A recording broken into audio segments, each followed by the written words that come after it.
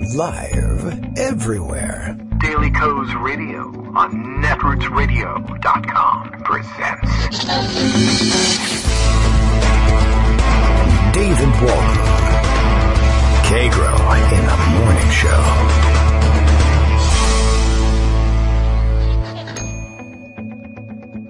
Now, here's David Waldman.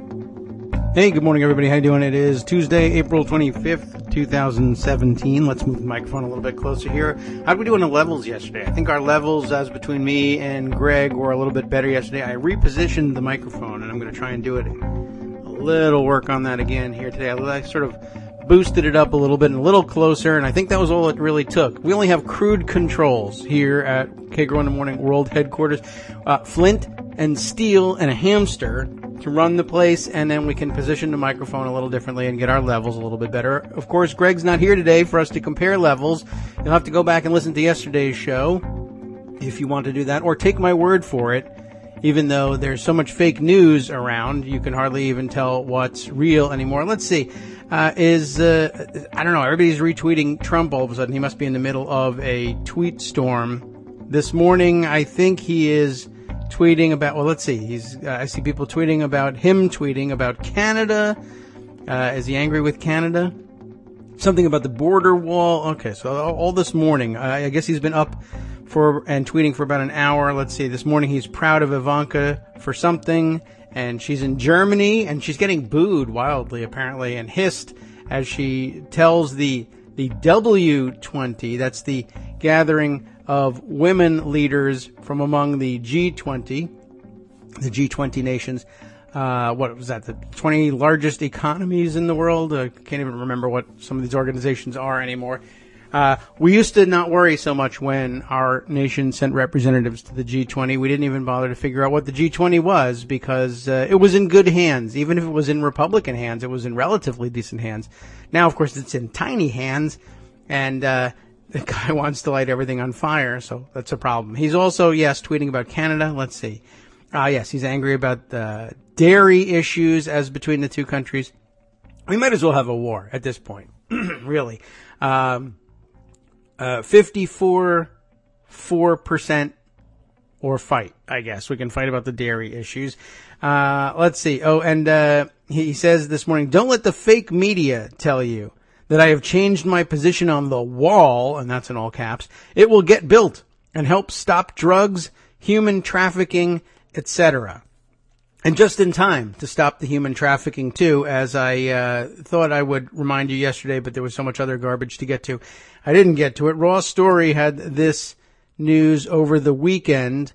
Don't let the fake news media tell you that he's not stopping human trafficking. He has a handle on the human trafficking. Former Trump Kentucky campaign chair charged with human sex trafficking of a minor. Just thought I'd bring you up to date on that story. I'd read you the story, but there's a pinwheel of death spinning, so I can't do it. I'll stay in the pocket view of this thing. Over at Raw Story, hey, it's a Bob Brigham story, everybody. Bob Brigham on this one for Raw. I had no idea he was writing for Raw Story. This is the news. A former judge now serving as a school board member, yay, perfect, in suburban Cincinnati has been charged with felony human trafficking of a minor. Also, of course, felony inducing a minor to engage in sex, and a third count of giving alcohol to a minor. The indictment was obtained by River City News publisher Michael Monks, who described former Judge Tim Nolan as an outspoken and controversial political figure. He is controversial, and that's very controversial. Human sex trafficking. People aren't sure how they feel about it. It's contentious. Both sides do it. You know how it is. Judge Tim Nolan of California, Kentucky, and that's the reason, really. Everyone knows those are California values. California, Kentucky, anyway. He represents District 5 on the Campbell County School Board. Yesterday afternoon, this would have been, that would have been Friday afternoon.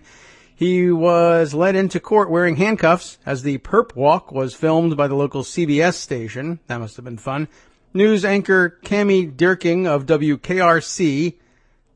KRC, that's not WKRP, though that would be funny. WKRC described Judge Nolan as an outspoken supporter of the Tea Party. What do you know? Who would have guessed? The sex trafficking allegedly occurred in August of 2016, way back when Judge Nolan was serving as chair of the Donald Trump campaign in Campbell County. Trump, by the way, beat Hillary Clinton 59-35 in that county, so good job. In between the sex trafficking, you managed to do an excellent job for your guy in the campaign, and I'm sure he rewarded you appropriately. Voters also elected Nolan, of course, to the school board at that time. In April of 2016, Nolan unsuccessfully attempted to remove Senate Majority Leader Mitch McConnell as a delegate to the RNC convention. So he's not all bad, right? He's got some redeeming qualities. I don't know. What do you say about a guy like this? Between fighting Senator McConnell in April and trafficking in minors for the purpose of sex, I guess, the alleged crimes in August, Nolan was appointed by Governor Matt Bevin to the Kentucky Boxing and Wrestling Commission. He was going to wrestle this girl, I guess, but was removed only days later when a scandal erupted over, can you imagine what scandalizes a child rapist and sex trafficker? Alleged. Sorry. What do you think? Well, the scandal erupted over a Ku Klux Klan photo posted to Nolan's Facebook. Now, unlike Republican Governor Bevin, the Trump campaign chose not to drop Judge Nolan after the KKK scandal. There's a linked story here. I want to take a look at that one. Well, you know, opinions differ. Some people say the KKK were good guys. Others say they weren't. Besides which, Robert Byrd, 100 million years ago, something. I don't know. Trying to read the story, but Cincinnati.com wants to have 6 or 7 pop-ups here instead. Let's see. Former judge in Campbell County says he's not the man in a Ku Klux Klan outfit. In a photo posted on the website, and Friday sued the managers of the site for defamation. Tim Nolan, what? And this is interesting. It doesn't even really, does it matter if you're not the guy in the picture, but if you put it on your Facebook, now this article says it was posted to a website. I'm a little curious. Let's read on with the side note here. Sidebar on this guy's Klan ties. Tim Nolan of California in southern Campbell County said in the suit, the photo has damaged his political career. Dang. And his hopes of starting a new career as a boxing and mixed martial arts promoter. By the way, I mean, I guess anybody can be a promoter, but, well, you know, I wouldn't have picked that out for him. He doesn't look like a practitioner, let's say, but okay, he wanted to make money off of other people's beating the crap out of each other. Interesting. So he ends up on the commission, and because he wants to start a new career as a promoter. I don't know. Is that the way it's supposed to work? Aren't you? I don't know. It seems like there should be some separation there, but leave it to the Republican governor to say, oh, he wants to make money from that? We should let him regulate it. All right.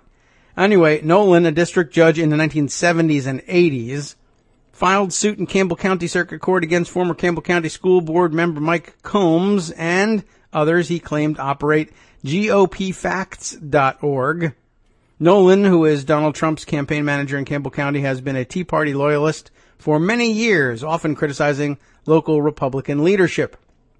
Tea Party really hasn't been around long enough to be a loyalist too, but okay. I mean, you know, I guess if you're loyal for a week or so, I guess that will work. GOPfacts.org claimed Nolan is the man in the Klan outfit in a Campbell County bar called the Rabbit Hole. Ooh. Nolan posted the picture with the statement, he meant to say Combs, but he wrote Coleman, C-O-M-N, sick, out to, I see, it's Coleman as in come out. Come out to the rabbit hole and join the Klan, which is spelled with a C here, by the way. Nolan quickly deleted the post, but was caught by others who saved it. Okay, now it's becoming clear. So on his Facebook page, I guess, he posted a picture of someone in a Klan outfit at the rabbit hole, and then he deleted it because he said, oh my God, that's ridiculous. I'm going to get myself arrested or worse. But somebody captured it. GOPfacts.org captured it, and now he's mad. If it wasn't Nolan in the Klan robes, Nolan said, it was a friend. I'm sorry. Why does it? I thought it said if it wasn't. It says it wasn't. Or he claims it wasn't. He says it was a friend of his posing as a joke Yeah. At a Halloween party in 2013, according to Nolan's lawyer, Christian Dennery, the guy in the robes who Dennery didn't name, has 2 black grandchildren. Dennery said some of his best grandchildren are black, so he can't possibly be a real Klansman because nobody with a racist history in the South ever turns out to have black children or grandchildren, as you know. Right, Strom? It's impossible. The peculiar institution grows more peculiar every day. Okay. Well, how strange. Anyway, it wasn't me, it was my friend. That's no better. Oh, it was my friend on Halloween. I see. Are you sure he has black grandchildren? Maybe that was a Halloween costume. I don't know. Anyway, it's a joke in the neighborhood because every year he dresses up as a Klansman and he has 2 black grandchildren that he loves to death. Dennery said. That is a huge joke. That neighborhood is hilarious. Oh my God. Every year this guy dresses up as a Klansman. As a joke. Just wondering. Okay. That's a hell of a joke. Those guys are funny. Don't let anybody tell you Mallard Fillmore isn't hilarious. Or this. That's, wow. He does it every year. It's just a passing fad. Anyway, and he spelled Klan wrong. Okay. The basis of the lawsuit is that GOPFacts.org accuses him of being in the KKK robes and calls Nolan one of Campbell County's most vehement racists. And he can't be a racist because a friend of his loves 2 of his black grandchildren. To death, one might even say. Combs said he hasn't seen the lawsuit. He said GOPFacts.org was started by him and a few other people. He said what's on GOPFacts.org was what was on Nolan's Facebook page. We just reprinted what he put up, Combs said. I think they might get away with that one. The picture, in part, got Nolan removed from the newly created Kentucky Boxing and Wrestling Commission days after being appointed by Governor Matt Bevin in May. The Trump campaign opted not to drop Nolan after he assured them he wasn't racist. Nolan's lawsuit stated, Nolan hopes to pursue a childhood passion for boxing as a promoter. Plaintiff has been forced to have uncomfortable discussions. He needs a safe space from these things about the issue with newly acquainted colleagues and entrepreneurs in the boxing world who can kick his ass, no doubt. I mean, that's the real problem. Oh my God, I've just been exposed as a Klansman in this industry. And oh my God, if some of these people that I'm having to work with as members of this commission and as fellow promoters of the boxing industry aren't themselves A, black, and B, capable of punching my face in. But maybe not. Maybe they're all old white men walking on canes or whatever. Who knows? He's not a black boxer, though 18 of his grandchildren, whom he loves to death, are no doubt black, and probably also Republicans as well. Obviously. And they're being persecuted. Plus they're Jewish and veterans. Just in case. I don't know. I need something else. Let's see. So he's been forced to have uncomfortable discussions about the fact that he showed up somehow in a KKK photo, or didn't. It was just his friend who totally has black grandchildren.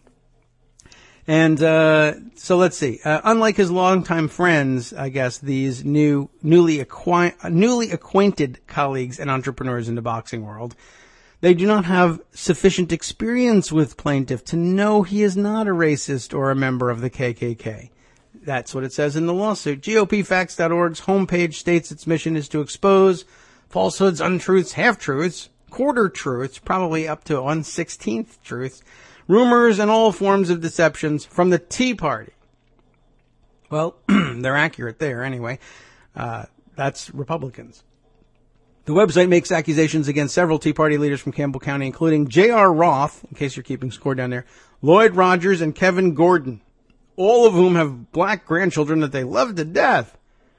It also has a video purported to be a rare behind-the-scenes look at Campbell County Tea Party, but in reality is a clip from the movie Downfall, depicting Adolf Hitler's last days in the bunker. Busted! Ha ha! They said it was a look inside the Tea Party in Campbell County, but it really is a movie about Hitler. Boy, those guys are liars. Well, you gotta be careful out there, ladies and gentlemen. Okay, so, anyway, This guy survives the purge of the Trump campaign. They decided they would stand by him. Now, back to the alleged crimes. These alleged sex crimes were investigated by Campbell County Police, but Nolan was arraigned in front of Judge Elizabeth Chandler in Boone County District Court because Campbell County Circuit Court Clerk Tanya Nolan Jack is the daughter of the defendant, who, as I remind you, served as a Campbell County judge from 1978 to 1986. Last November, Judge Nolan won a school board seat for a district with 5,000 students and 700 employees.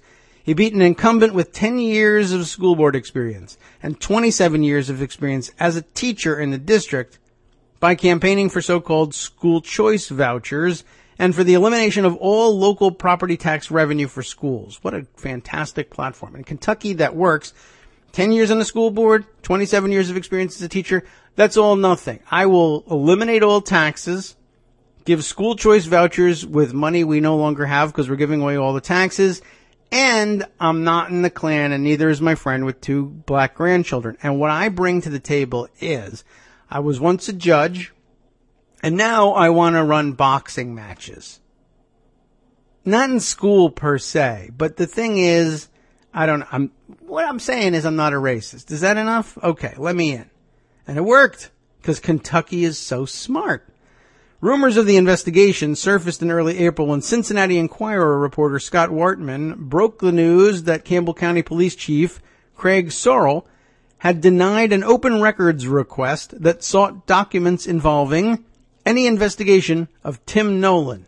Is he in a Klan? Does he have black grandchildren? Is he a racist? Is he a sex trafficker? We want whatever records you have. Answer, no. So I guess it's a good thing they brought him over to Boone County for his arraignment, not just because his daughter is the clerk of the court. In announcing the state's Special Prosecution Division would be handling the case, the Office of Attorney General Andy Beshear, stated that a core mission of Beshear's is to bring justice to the victims of rape, sexual assault, and human trafficking. And I guess they've got one here. Nolan is being tracked by a court-mandated ankle monitor after being released on $50,000 bond. A preliminary hearing has been scheduled for May 5th in Boone District Court. And I guess you can watch some kind of exciting video about the incident below. I assume that is perhaps his appearance in court as opposed to the alleged crime. I doubt very much whether Raw Story would post that as video, but hey, things are crazy these days and you never know. All right. What else can we start off the day with? Of course, it's Tuesday and we don't have Greg for our regular morning roundup, but let's see. I have all sorts of fun things to share with you in Pocket, of course, and all sorts of happenings in the morning. So far, nothing that Trump has tweeted has disrupted our plans to simply go forward with the stories about how horrible he was prior to this morning. Though I do note that Bill in Portland, Maine, who starts us out each day with our morning tweet. Oh, and I forgot to read that one this morning, didn't I? Do I have that handy? If I scroll back, I'm sure I can find it. But he also spotted something this morning that was rather interesting. This must have been yesterday. Trump tweeting out today, meaning yesterday, I think. I signed the Holocaust Remembrance Proclamation. And then he put up a Facebook video proclaiming himself awesome for having signed it. But Bill notes, in addition to all of his other ailments, our president has vision problems. He can barely read and is too vain to wear his giant Seinfeld glasses. That's very funny. And I don't know how big his glasses really are. But yeah, he does need glasses to read. And I have seen him put them on in public. I must admit that someone has shared that with me. And I've seen it before, but he puts on like reading glasses. But others have shared with me video from depositions where he refuses to read things that are handed to him, saying he forgot to bring his reading glasses with him. And I think he's just looking to avoid, well, for one thing, entering anything onto the record in his own voice that could be damaging to his case. And in addition, he's not a particularly good reader, especially aloud.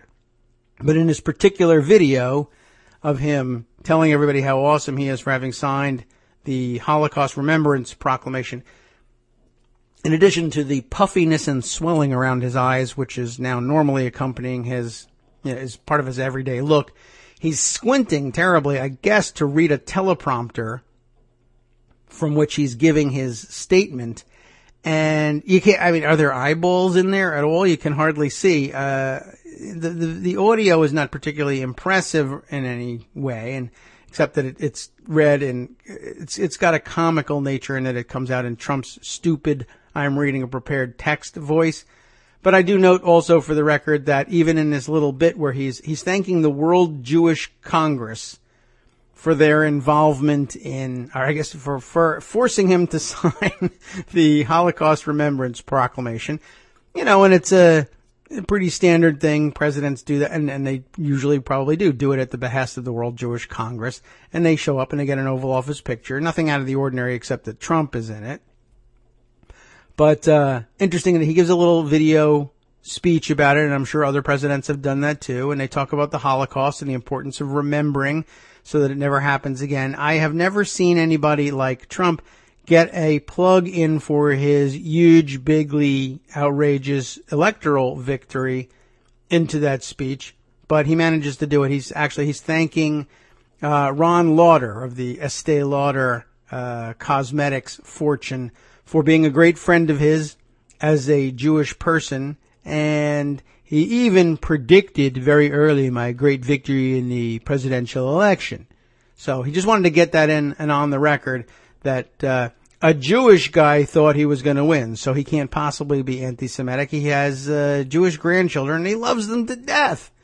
It's amazing how many parallels there are between him and this other guy who was just arrested for sex trafficking a minor. Which, many people have said. I myself have trafficked sexually in minors. But, in that case, many people are lying. It's all fake news. And he disclaims any knowledge of any of that. Okay, what else have we got here? Let's stick with the theme. It's an all Bill show. Bill, why don't you just call and do the rest of the show? Bill reminded me of this story today by sharing with me something from the Portland Press Herald. Is it the Portland paper? Yeah. The Press Herald in Portland, Maine has this final chapter on a gun fail story I am pretty sure we brought up. One, because it was, just an outrageous, dumb-ish sounding story. There was an ironic twist. It happened in Maine, so I know that Bill noticed it. Columnist M.D. Harmon is a conservative pro-gun columnist, among other conservative issues he took up, who died after the gun he thought was unloaded went off. That's the headline. Columnist M.D. Harmon, not medical doctor. M.D. Harmon died after gun he thought was unloaded went off. And of course it went off because someone pointed it at him and pulled the trigger, but you'll see why it's just went off, I guess. The point is that the person who shot him and killed him didn't mean to shoot and kill him, didn't mean to shoot him at all. He thought the gun was unloaded. Now, why did he have the gun? Oh,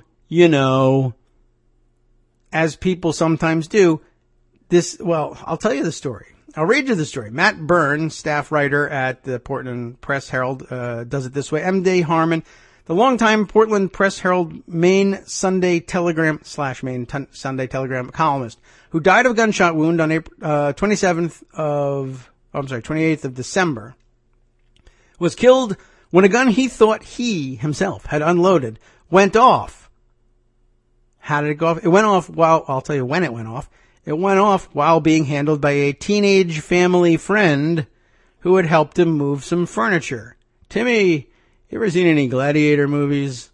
You ever seen a real .357 Magnum revolver? I don't know if it was the Magnum version of the revolver. I'm just saying it comes out naturally when people talk about .357s.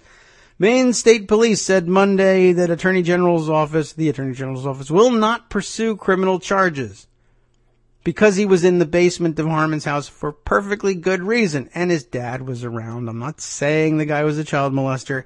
I'm just saying he's dead, and it's wrong to speak ill of the dead. So don't let me speak any.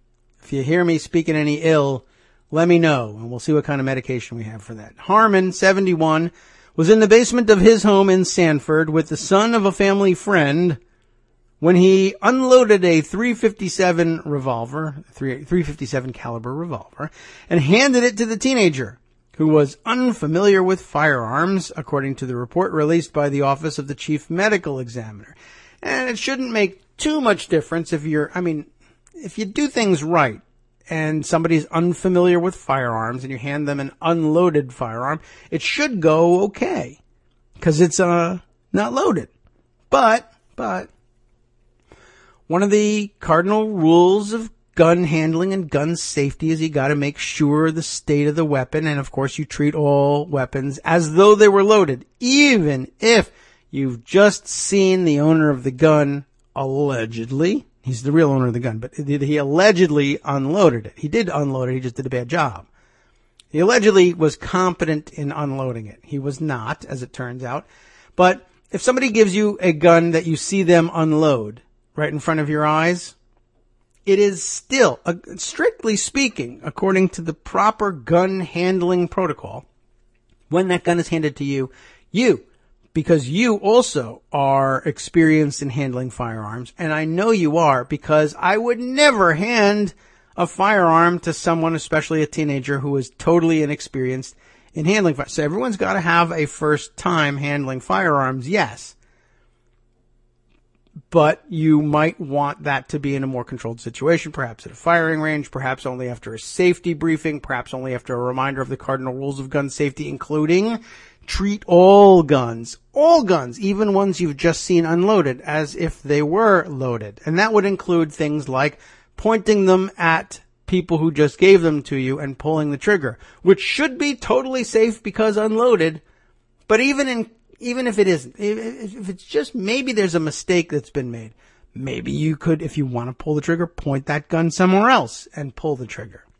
Or maybe you should say, I ought not to pull the trigger. Or if I would like to pull the trigger, I should go to a range and pull the trigger there.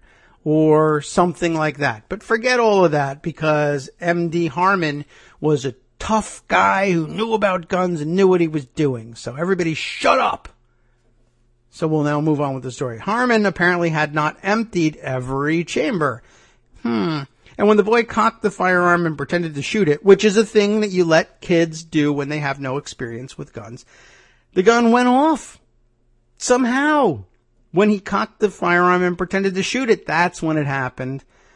All according to the genius at the medical examiner's office, who really didn't even have to be much of a detective, did he? The bullet struck Harmon in the neck and chest, damaging his carotid artery. Good shot for a kid who has no experience with firearms whatsoever. He died at the scene. We're, appropriately distraught about that. I feel like we're showing the right amount of remorse here. On the day of his death, there was a father, just some dude who is a father, and a teenage son. Not necessarily paired, but that's the way it says it, who were friends and helping the Harmons move some furniture. The most generous interpretation of that, and the most likely what they intended, was a father and that father's son, who are friends of Harmon's family, had helped him move some furniture and were there for that purpose. Although, I gotta tell you, that's a weird way of thinking. On the day of his death, there was a father and teenage son. I assume they're paired. They helped him move some furniture. That's what the report said. As partial payment, this is where it gets a little strange, Mr. Harmon offered the family a gun. Now, I don't know exactly what that means. I literally can't quite figure out whether this is supposed to mean this gun will be yours now. I'm giving you a .357 as partial payment, which is an awfully strange thing to offer somebody with no gun experience whatsoever. I would like you to have experience with this gun. I'm not going to teach you. I'm just going to give you this one. And I'm not certain, because the rest of the context of the story seems to be like, well, the partial payment is, I hear you're interested in guns, but you have no gun experience, and you know that I am an experienced gun owner.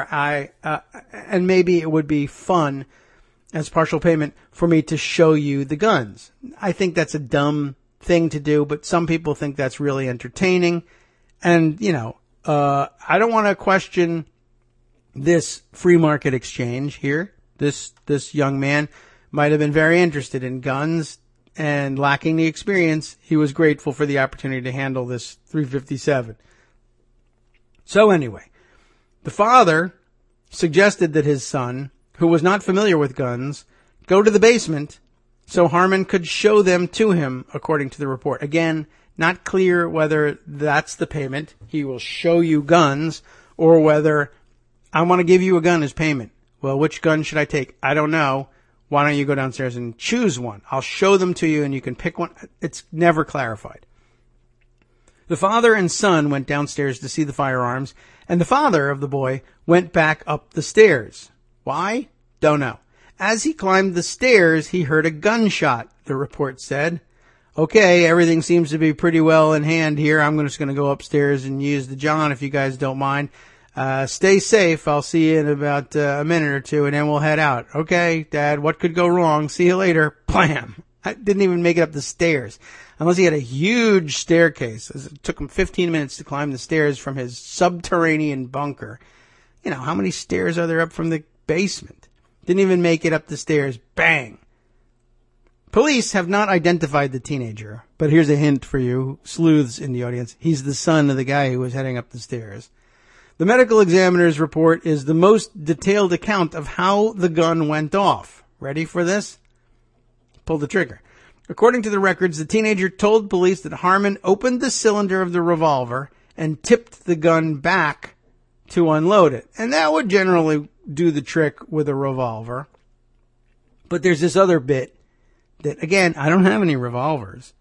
But the thing you're going to want to do then is tip the gun forward again and then look at the cylinder. And I mean, granted, that's no small undertaking. This, as it happens, was a 450 million chambered .357 Magnum. It could take all day to look at the, maybe 6, 8, 10 possibly chambers. I mean, I don't think I've ever seen anything with more than that in revolver style. And I don't know whether there's a standard across .357s, but it's less than 10. But he didn't bother. I tipped it back. I heard some tinkling and clacking of the brass casings, and I figured the other guy hasn't made it up the stairs yet, so the tinkling noise isn't him in the bathroom. So it's empty. That's it. It's done. So then I'll just flip it closed without looking and then hand it back to this teenager who's never handled a gun in his life. And I don't know if I finished my gun protocol speech, as I was going to say, but the proper protocol, strictly speaking, is somebody unloads a gun right in front of you and hands it to you. You treat it as though it's still loaded. And that's a great overall rule. Not only so that you don't point it at somebody and pull the trigger and find out later that there was one round left in it, but also, if you treat it as loaded, one of the things you're going to do when you're handed a gun, I just saw it unloaded, but I know I'm supposed to treat it as loaded, is open it again. Inspect everything again. Make sure it's safe. Check the chambers. If it's a semi-automatic, make sure there's no magazine in it. Open the chamber, pull back the slide, make sure there's no bullet seated in the chamber, as is so often the case with semi-automatic weapons. I can't stress this enough. People take out the magazines all the time and accidentally shoot themselves or others because they forget that the reason they own a semi-automatic handgun is it's so easy, and the next round goes up and is automatically fed into the chamber. But okay, that wasn't happening here. This was a revolver. You simply open it. It would have taken 2 seconds, but he's not familiar with guns, so he doesn't know that he's supposed to inspect it himself. Someone hands you a gun they've just unloaded. You double-check their work. That's what it means to treat every gun as if it was loaded. You treat it as if the guy didn't just unload it. And you double-check, because maybe he missed one. And he did miss one, but he doesn't know that because he's inexperienced, so it's not really his fault. Oh, well, in a way, sort of. It's really Harmon's fault for giving a gun to somebody who wouldn't know what to do with it, including inspecting it, even if it's been handed to you unloaded. So, he hands it over to this teenager, but they point out the firearm examination, they took a look at the gun afterwards, indicates that while the bullets can be emptied from the cylinder by tipping the gun, they do not consistently all fall out. He probably needed to clean this gun, but I don't want to even get into that. So this is all written by Dr. Margaret Greenwald, I guess the medical examiner, in a February 23rd report. There is also a safety that prevents the gun from firing unless the trigger is pulled. But of course, the trigger was pulled. And the report also shows that the gun has a lighter than normal trigger pull. So in other words, he got himself this big, manly, powerful handgun, but he took it to the gun shop and asked them, can you lighten the trigger pull here? Because there's a little bit of a strain, this whole finger thing. And I'd like to be able to shoot others or get shot a little more easily than that. Thank you. Given the circumstances, the investigation by police and the firearms examination, there is no evidence that the gun was fired intentionally. Now, that's a bit of a misstatement. I don't know whether Margaret Greenwald is a gun person or I don't know what, but maybe not. But there is evidence that the gun was fired intentionally. The person holding the gun picked it up, pointed it, and pulled the trigger. What you mean is there's no evidence that Harmon was shot intentionally. And even there, you're going to have some difficulty. I mean, again, the kid did point the gun at him and pull the trigger. It's just that he thought it was unloaded and didn't know that he was supposed to check it himself. At best, you can say it was never his intention to kill Harmon. And so fine. I mean, I don't think that's a bright way of handling it to say no charges. You just say, okay, no murder charges. But whatever. But the idea of coming to the conclusion that the gun was not fired intentionally is ridiculous. How much more do you need to know? He was handed a loaded weapon. He didn't bother to check to see whether it was loaded. And he pointed it at Mr. Harmon. Thanks for the gun, Mr. Harmon. I appreciate it. I'm going to point this at you. And I guess at no point Harmon says, by the way, don't do that. And then he pulled the trigger. Bill has another question here and says, his question now is, why did Harmon casually keep a loaded gun in the house like that? That's also a huge gun safety no-no. No? No. I'll sing. Okay.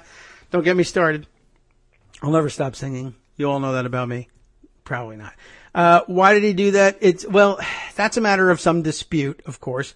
People who are safety-minded will remind you that the best way, of course, to store guns is separate, unloaded for one thing, and separate from their ammunition. But among gun enthusiasts, there's a huge controversy. There's a sizable portion of the gun enthusiast community that will insist to you that an unloaded gun kept at home, unloaded, is just basically an expensive rock. If you're looking to hit intruders over the head with a rock, you'll be fine. But if you're looking to use a firearm to protect yourself during an unexpected break-in or some other unexpected danger arising at home, then an unloaded weapon, particularly one stored separate from the ammunition, is useless to you. And really, seriously, lots of people argue this all the time. There's no point in keeping an unloaded weapon at home.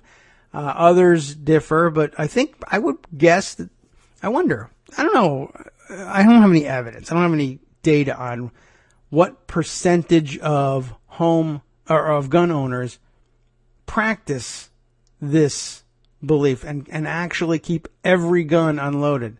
I would suspect that that the majority of gun owners probably don't follow that rule and keep a loaded gun somewhere. They might even have started out by keeping them separate, but after 2 or 3 times of, waking up in the middle of the night having dreamt that you heard someone come into the house and then fumbling around to load a weapon before going down the stairs to check out the noise, they began to change. Gun ownership, in addition to a number of other things, makes you paranoid, to be quite honest. And I bet eventually most gun owners end up convincing themselves, well, I'll keep it either locked in a safe but loaded with one of the people. Sometimes compromise is I want to keep it loaded and I'll keep it in a safe that has a fingerprint ID. If you've got a couple of bucks to spare on these things, a couple $100, I'll put it in a quick open lock that'll open with my fingerprint so I can grab it and it's ready to go. It's still not a good idea because it's really rarely a good idea to say, well, my plan is that if I ever wake up scared out of my wits and half asleep and drowsy and disoriented, and maybe I don't have my glasses on and I'm in my pajamas and I got one slipper on if I jump out of bed and I want to run down the stairs, I want to have a loaded gun in my hand at all times when that happens. And I got lots of accidents that happen from that. But yeah, believe it or not, there's a lot of people who really think that their homes are safer if they keep guns around loaded all the time. And if they don't have kids, they convince themselves that that's even more, even less unsafe, I guess I should say. Because if it's just me and the wife in the old homestead, we both know not to pick this up and say, oh, it's headphones. I'll stick it in my ear and then try and adjust the volume by pulling the trigger. No, we're not going to have that problem. But then you usually end up in my gun fail list at that point when the grandkids come over. Even if they're black and you love them to death, they sometimes will fumble around with guns, or the neighbor kid, or the kid who's helping you move furniture shows up and you forget, the abiding rule in my house is that we arm ourselves as though no children or no people inexperienced with firearms will ever enter our homes for any reason or go anywhere unexpected, either under our supervision or not. It's a terrible plan. It rarely works. I mean, I guess I shouldn't say that. It frequently works, almost all the time, for almost everybody who practices it, which is, I guess, how it becomes so popular. And then one day it doesn't, and then we all say it's a terrible accident and that won't happen to me because I'm not negligent. That's gun fail. I think I just put that in a nutshell. I didn't plan to spend this long on it, but as you know, bit of a passion of mine, and this is such a perfect story for discussing these things. All right. Speaking of people who were pretty sure everything was going to go fine and there was just this one stupid freak accident, and why you harping on this, and guns are totally safe and they make us safer. Let's go on. Harmon's wife, Margaret Harmon, said she did not want to comment on the death report, and I can't blame her for that, but said that her late husband was close with the teenager and they were talking normally. That is to say, no tension between them. It was clearly not intentional. But let's go beyond that. The son and my husband were good friends. That's interesting. Usually I would have thought my husband and the father were good friends, and he was friendly with the son as well as the son of a good friend of his, but he's particularly, I don't know why you would emphasize that he's particularly good friends with the son, but I don't know all the totality of the circumstances. Perhaps they were active in scouting together. I don't know. Perhaps something else. Again, I'm just not sure. The son and my husband were good friends and they were just talking. Apparently not about gun safety, but something else. Harmon, that's what Mrs. Harmon said. It was just a normal friendship type thing. It's just, now she gets angry. You have no clue, none of you, what we've gone through. I just wish people would let this story go away. It's a very hard thing. And certainly the death is a hard thing. One of the things that probably makes it harder is that, no doubt, her husband is a big gun enthusiast, kept insisting how safe it really was and how they weren't going to have accidents like that in all likelihood, because they were safe people and they practiced gun safety and they weren't dummies. And this wasn't going to happen as long as you're smart. And then one day, 71 years into it, he did something dumb and it caught up with him. But now I wish the story would just go away, like his practice of gun safety. It just went away one day, and then all the things went, and now I wish that would go away. I don't really know. And without assigning anything nefarious to it, there's no reason to do that, no reason to drag Harmon or his wife through the gutter and say that there was anything inappropriate about his relationship with this teenager. It's a little odd, but okay, things happen. Like I said, a perfectly ordinary explanation. Maybe maybe he had kids that went through a scout troop nearby. We have this very frequently, and they go on, they age out of scouts, they graduate from college, whatever, but the guy was scoutmaster for a while, and he remains interested in the troop and helps out other kids to make it through scouts and have a good time and offers their guidance. And we have lots of alumni parents or people who were scouts themselves and who just are enjoying being back and being involved with the scouts, and there's nothing strange about it. I guess. I don't know. Inside, it certainly looks normal enough. To the outside, it might look a little odd. Anyway, what's not, to me, particularly normal is to say, well, it was just a normal friendship type thing, right? They're just friends. Okay, fine, that's fine. The part that strikes me as something other than normal is, have you ever been in a Turkish prison? That would have certainly been weird. Have you ever handled firearms? No? Would you like to? Yeah? Well, how about we do that? Well, okay, that's, see, now in the scouting context there, you would say, we're going to have a shooting outing for the troop. And we're going to go to a certified gun range where there's lots of supervision and there's a very strict regimen of safety briefings before anybody touches anything. You go through a whole rigmarole about gun safety because we don't want anybody shooting anybody accidentally.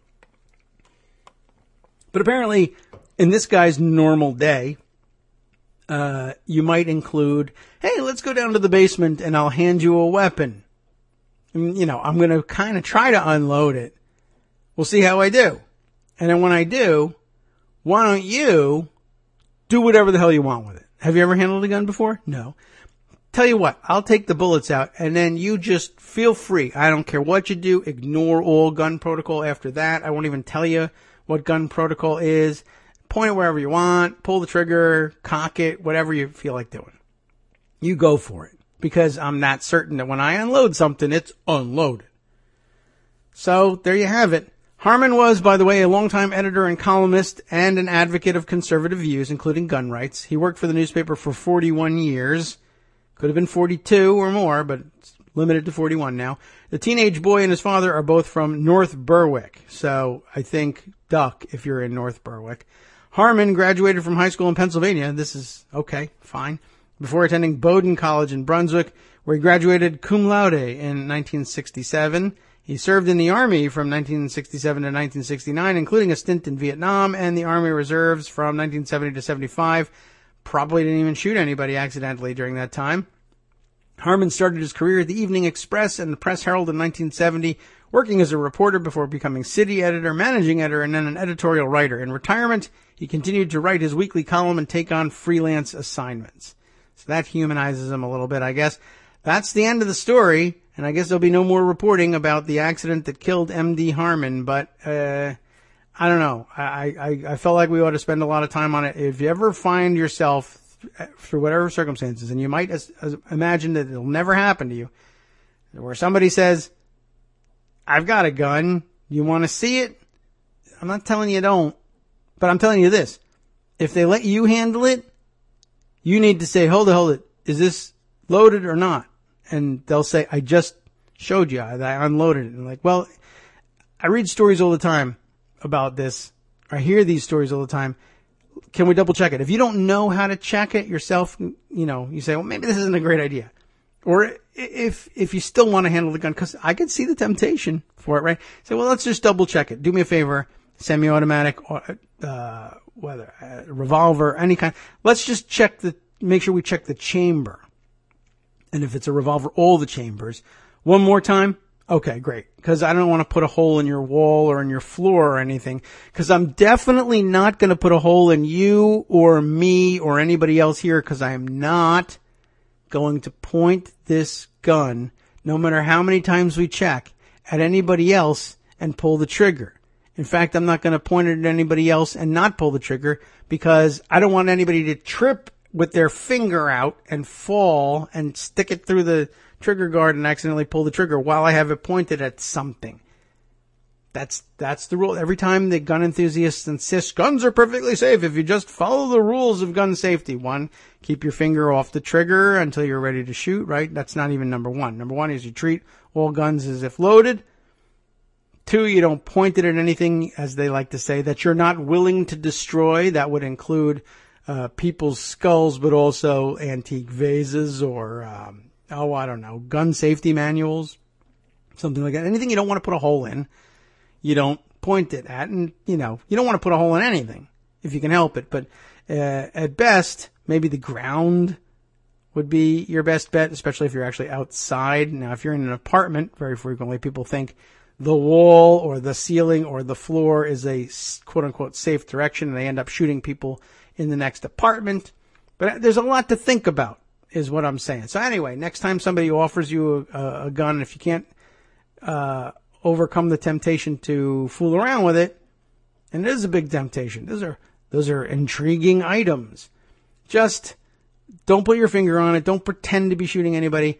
Double check everything, and then when you see it, go, wow, gee whiz, and don't really necessarily want to put it in your hand and be going, freeze, put your hands in the air, make my day. Those are the sorts of things. Now you're once you start saying things like that, you're inching closer to doing something really dumb. That should be the signal to back off. That's it. That's the gun story for the day. I wonder, there's probably another one and I might stumble into it, but let's move on. Oh, no, I do have one more. Sorry. I knew there would be another one. Here it is. There's a couple, but I'm going to limit it, I think, a little bit.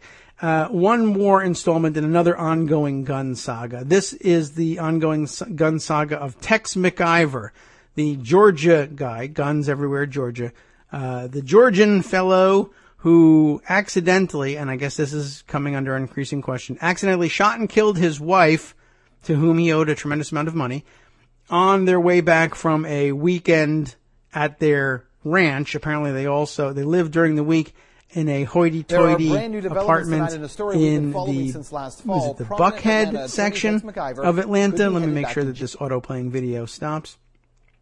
And remember that this was the guy who, this older couple coming back from their weekend country place to their hoity-toity apartment in Atlanta, and being driven home in an SUV by essentially by a chauffeur, somebody, a friend / helper who they pay to shuttle them about and do various tasks for them. I don't know if they would necessarily have called her a chauffeur, but anyway, this other person was driving the car home, and Mrs. McIver, I guess, was sitting in the front passenger seat for some reason, and Mr. McIver in the back being driven around. I don't know what the situation was there, but that's what they did. And remember that they were driving home, and the story goes they were driving home through Atlanta, of course, and they had heard while they were away that there had been, let me get the appropriate music for it, there had been over the weekend a Black Lives Matter demonstration. Yes.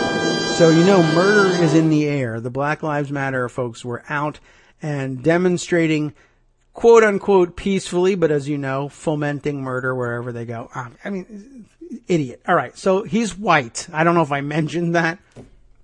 And since it's black lives that matter in these protests, everyone out there is an angry thug and probably looking to murder white people if they happen to get the chance. They're not enterprising about it, seeking out white people to murder. But if one happens to wander accidentally into the protest, they would surely lose their lives. I think that's the belief that Mr. McIver was suffering under. And so his story was, and I don't even know what to tell you. This story is so dumb.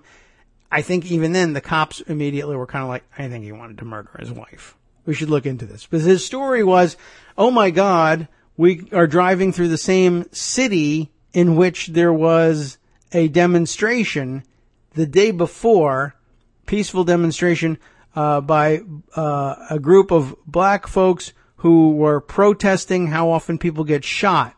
They will surely try to kill me now. I'd better take out a gun. He thought they were in some danger, perhaps, of running into this demonstration, which would still obviously be ongoing because it's a days-long riot, as opposed to let's get together and let our feelings be known and march and then go home, which is what happened. But so he decided, on our way home, I'd better go armed. I'm going to sit in the back seat. I'm going to have my gun loaded and at the ready, like Mr. Harmon. I can't wait to bring the ammunition and gun together and load them in defense from a riot. I have to be ready with my hand at the ready, the gun loaded, finger on the trigger, moment's notice. Got to be ready to kill instantly. I'm very nervous that we're driving home through riot-torn Atlanta, which it wasn't. But if it was, why are you going? And I'm so nervous, I got to have this gun in my hand. But I will also say this. It is extremely tiring to remain this nervous at all times. So I am going to close my eyes and catch 40 winks here on our way through the riot. But don't worry, if there is a riot and they come to kill us, just wake me up because I'm ready to go. Guns loaded, it's in my hand, finger on the trigger. You just let me know as soon as I need to wake from sleep and begin firing. I'm your Minuteman. I'm the guy. So they're driving home. This is his story. And they hit a bump, a vicious black killer bump that was going to murder them. I'm practicing my right-wing radio spiel here. And that bump forced Mr. MacIver to fire the gun, or perhaps tricked him into firing the gun. He pulled the trigger, and the bullet of its own volition then left the gun, went through the front seat of the car, and through Mrs. MacIver as well, killing her. There's no, easier way of saying it. Shot her, she died. Now, later on when they discovered that he owed her a tremendous amount of money, I guess, I don't know, if the initial story wasn't enough to make the police say, what? Why were you riding with a gun in your lap, asleep in your own car? And also, this is your car. Why weren't you driving the car? I don't know. It sounds fishy. This shouldn't have happened this way. What kind of bump did you hit? I mean, holy cow. What's going on with the roads in Atlanta that this guy's gun goes off from going over a bump? But anyway, that was his story. So people weren't necessarily buying it, and the local prosecutor was saying, this is really something we're going to have to look into. I'll tell you what, we're going to have to charge you with some kind of crime here. We're going to conduct an investigation, and we're going to figure out exactly what happened here and try to get to the bottom of this and see whether there was some other nefarious reason why you might have actually intentionally shot your wife. So, like everybody, you're innocent until proven guilty. I want you to post bond. I want you to go home, await trial. And I'll tell you what, as another thing here we should do is I want all the guns removed from your home while you're awaiting trial. Well, Second Amendment rights. Well, look, you're under indictment here. I don't want anything bad happening. I don't want you falling into despair and killing yourself. None of that stuff. I want the guns removed from your home. Well, so we're back in the news. Why are we back in the news? Tex MacIver wasn't having it. Yes, you can take all my guns. Go ahead and do that. Except for this one, apparently. This is a really weird thing. So here's a story from the local news down in Atlanta. DA hopes to revoke Tex MacIver's bond over gun found in sock drawer. Where most people, people do keep them in the sock drawer. If you don't have kids and, or feet, no one will go in your sock drawer. I guess there's that. But he knows where the gun is. Oh, but he says he doesn't. That's the interesting thing. A judge will, on Monday, clearly something is wrong with this first sentence in the writing. The editing in our newsrooms is going to hell. I'll read you what it says. A judge will Monday when to resume a hearing to determine blah, blah, blah, blah. A judge will Monday? Well, don't Monday while I'm around. A judge will decide Monday when to resume a hearing to determine whether Tex MacIver, the prominent attorney accused of accidentally shooting and killing his wife, should head back to jail. I say now, but he says, let me think about it. The DA's office filed a motion to revoke MacIver's bond because investigators found a gun in a sock drawer in his Buckhead condo. Buckhead with a B. Anywhere that Tex McIver lives is an F-head condo, but this one's in Buckhead. It was discovered Friday, April 14th, during a search for documents to be used as evidence in McIver's upcoming manslaughter trial. And documents, guns, socks, all things likely to be in drawers, but they were being very thorough in their search. And they found a gun. His attorney, William Hill, this attorney has an attorney. It's always wise. Do not represent yourself, if you can afford it, in any proceeding ever, anywhere. But okay, surely not in a manslaughter trial. His attorney, William Hill, said no one knows how the gun got there. Even the laundry people don't know. Until now, McIver was under the impression that all guns had been removed from both his Buckhead condominium and his farm in Putnam County. He thought he had gone through that entire condo. The lady who helps clean, this is who we're talking about here. The lady who helps clean went through the entire condo. He went through his entire ranch, and he had the sheriff go through his entire ranch. Why? He was confident he had crossed all T's and dotted all I's, said Hill. So, just by the way, he chauffeured back and forth. If you have a country place and a condo, and you can't bother to drive between them, then you don't need the two. But okay, some rich people, they like to be ferried back and forth. Apparently he's very rich, or at least his wife is very rich, and that was at the root of the problem, why they're investigating these things.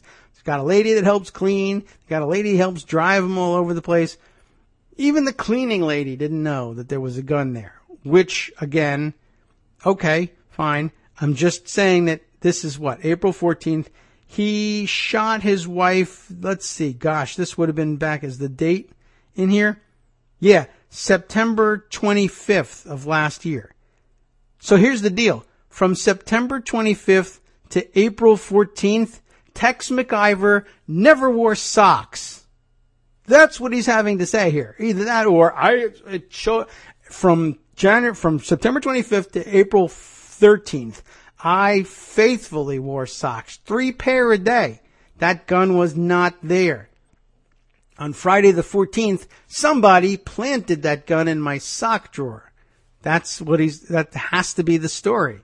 Because otherwise, if you say, well, I put it in the drawer where I keep my stamp collection, and I've been so distraught since my wife died, I haven't even been interested in my stamp collection, so I missed this one. Your sock drawer, your underwear drawer, I never go in there. I have people who go get my socks for me. Maybe he does.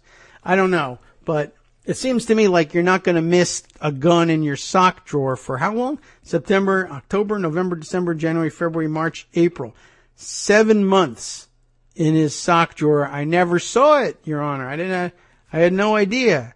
I very frequently, I thought it was a sock. I thought it was a gun sock. I have a lot of decorative socks.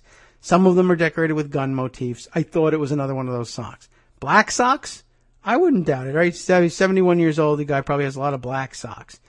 So maybe it was harder to see. In my sock drawer, it would stand out. I got a lot of white socks. I'm a casual dressing guy. Got some gray socks that I wear daily, and you didn't need to know this about me. But I think our gun would be pretty clearly delineated from my sock drawer. Although it is very crowded. It's very difficult. I just got a new bunch of socks. They're really great. But there's hardly any room left in my sock drawer. I would probably have to put the gun somewhere else. It's too low. The kids would be able to get to it. Lots of problems with my sock drawer. But that's the guy's claim here. In 7 months, I never saw this thing in my sock drawer. This guy's story is falling apart worse every time he opens his mouth. So let's see. Where are we? His attorneys will likely try to show that McIver has a lot of living space to keep track of. He originally had about 20 guns he needed to remove. You got to have one in every corner of your living space. And in Hill's opinion, it would be easy to miss one. It might be. We really ought to be requiring that gun owners keep better track of how many guns they own. When you own too much of something that you start losing track of how many you even have, problematic. But people do collect, and I don't know. I mean, you can't necessarily have a one-size-fits-all sort of situation. But again, sock drawer. It's in your effing sock drawer, man. How do you miss that? A lot of living space, but you're in your sock drawer every day. I don't know. This is my special sock drawer. This is my, that's it. This is my spring and summer socks. That's what it is. I've been in my winter sock drawer this whole time. Fall and winter. Well, I think I just solved that mystery. I mean, I assume you all have seasonal sock drawers. Like I do. Anyway, it would be easy to miss one. As a condition of MacIver's bond, he's not allowed to have a firearm in his possession, which arguably he did not. He didn't even look in his sock drawer. It's hard to say that was in his possession if he didn't even know it was there. The hearing began around 4 p.m. Friday, and after listening to testimony for about 2 hours. So if you think I can go on forever about a stupid story like this. They went 2 hours on this one. The judge chose to continue it next week. They wanted even more time to be spent on it. Until the hearing is complete, MacIver is not allowed to travel to the Putnam County Ranch, nor will he be able to contact the sheriff there. So that's interesting. Just the hearing. Okay, so it's not even that he hasn't been able to go to the Putnam Ranch. So that would mean he's definitely in the sock drawer every day, assuming he wears socks. And maybe he's one of those guys. During the hearing, the Fulton County District Attorney's Office filed another motion to remove Tex MacIver as the executor of his wife's estate, a motion to which MacIver visibly reacted. Just by way of background on the story it provides here, MacIver is accused of shooting and killing his wife Diane last September while the two were being driven back from their Putnam County farmhouse. I assume they do an awful lot of farming at their farmhouse too. Goes through socks like you won't believe. According to police, Diane MacIver was shot while sitting in the passenger seat of her Ford Expedition the evening of September 25th. Her husband, attorney Tex MacIver, was sitting directly behind her in the back seat. Like The Godfather. There's some question about what happened to the cannoli, but that was the seating arrangement. Diane MacIver's best friend of 30 years, whom he only identified as Danny Joe, was driving. I don't know whether that's the woman who helps with the cleaning or not, but Danny Joe was doing the driving. The three took a detour off I-85 downtown and got off at the Edgewood Avenue exit. Tex, who was sleeping in the back, asked for his gun because he didn't think it was a safe area. Anybody in Atlanta want to tell me about Edgewood Avenue exit off I-85? After falling back asleep in the back seat because he was so worried about the safety, he woke up to the sound of a gunshot. No wonder he was scared. He was right. It was a terrible area. Oh, he woke up to a gunshot and he realized he had pulled the trigger. Okay. After Diane MacIver was shot by him, but that is interesting. After Diane MacIver was shot, she's the agent in all this, she was driven to Emory Hospital in DeKalb County, where she died. Oh, by the way, the part of the original story is, and I guess if you're familiar enough to know whether or not the Edgewood Avenue exit off I-85 is or isn't a bad neighborhood, then you probably also know, as the prosecutor said, that Emory Hospital in DeKalb County, not the closest hospital to the Edgewood Avenue exit of I-85. What happened here is he said, "Oh my God, my wife's been shot. Take me to the whitest hospital you can find." I know, Emory. And I don't know, maybe there's whiter hospitals, but at least take me to a whiter hospital than the one near Edgewood Avenue, for God's sake. Tex says he'll never forget when doctors told him his wife was dead. They're walking straight at you and you distinctively turn around. That's instinctively. But he says distinctively turn around to see if there's anybody behind you. They might be walking too, and you realize you're the only one in the waiting room. They come right up to you, and you know exactly what they're going to tell you. Tex told CBS 46 News back in December. I feel bad for him having to deal with this situation, but I don't know. It's starting to sound like maybe his story isn't super straight. Real Jingy is out there having a good time with this story. That's for sure. This gun must have been planted recently in my spring or summer sock drawer in my condo. Okay, well, I'm glad you're enjoying the story. It's a real tragedy, and this really reflects poorly on you. This is all your fault. I don't know what to tell you. Sometimes these things, it's just got to be discussed this way. I may be a terrible person, but there's only 50 minutes left of it today, so there is that. Let's see. Other interesting gun stories. This one I'm not going to do, but I want to acknowledge that I got this one from Des Moines Dem, the author of Bleeding Heartland blog, and a frequent follower on Twitter, and maybe you follow as well. But just noting that one, more loosening of firearms laws under consideration out there in Iowa, and two, that the local media not covering the story particularly well. The Bleeding Heartland entry here noting that generally accepted journalism guidelines call for acknowledging mistakes in news reports. I don't make any mistakes, so I don't have to do that. Setting the record straight quickly and doing so in a way that encourages people who consume the faulty information to know the truth. The Online News Association's Build Your Own Ethics Code project lists promptly correct errors among the short list of fundamentals that should apply to all journalists, but I guess it didn't apply, in this case, to KWWL, the NBC affiliate in Waterloo. They ran what he says is an inaccurate story from beginning to end about how the Iowa House and Senate will soon wrap up a session in which they passed more far-reaching changes to state law than any other cohort has done since the Democratic majorities of 1965, including some stand your ground legislation that got what he says is some very slanted coverage.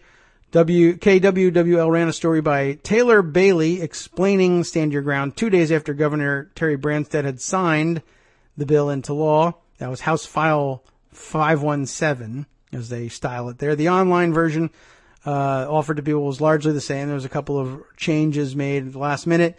And apparently they said the stand your ground law is months away from taking effect in Iowa. Lawmakers say it will allow people to use deadly force to avoid injury or possible death.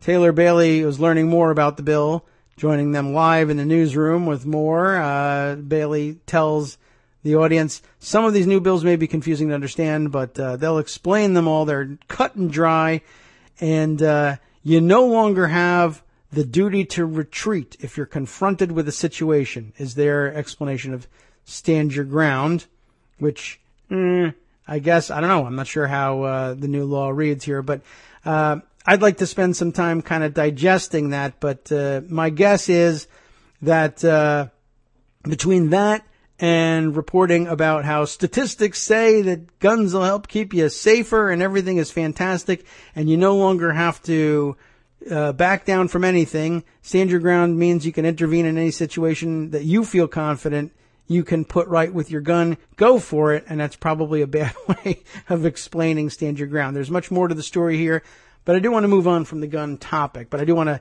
thank Des Moines Dem for having sent this one to us and asked us if we might be interested in taking the subject up, I think perhaps on another day. Let's see. I'll set this one aside for those of you who've got the time to read through it and get up to date. And maybe you're in Iowa and you want to know exactly what's going on and what garbage you might be getting fed in your daily news watching habit. Let's see. There's plenty of good fake news out there that we can take up. Let's see. And in fact, an interesting report on some of the latest and most egregious examples of fake news websites that still survive, thrive, and make a profit online through Facebook and the ad placement game, the ad placement arbitrage game. BuzzFeed has an interesting look at what is probably currently the most vile of them, run from Eastern Europe, unsurprisingly.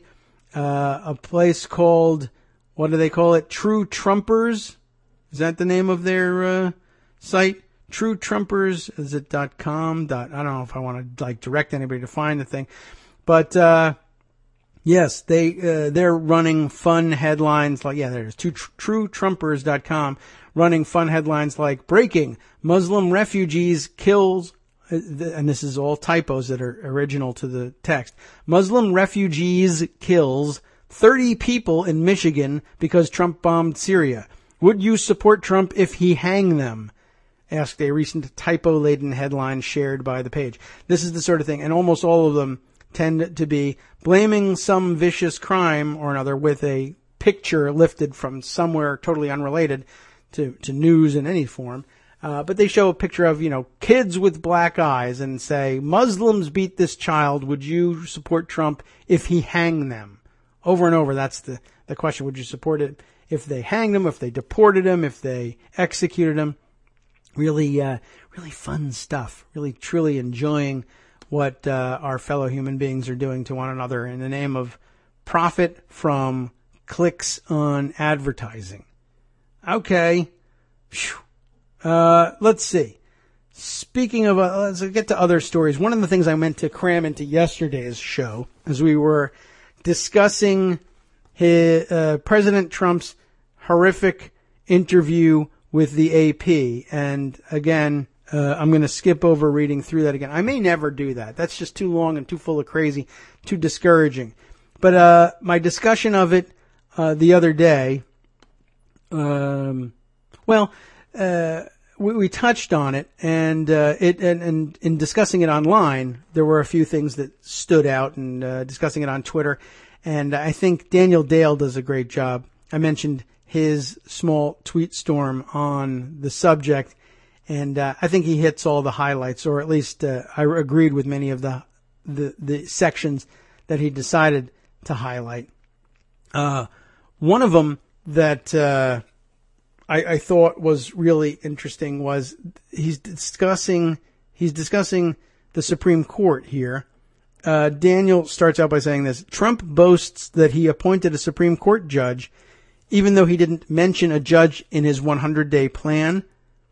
The reporter who's doing the interview informs him that he did. But that wasn't even what was most striking about this section to me. But let me read you this bit of transcript.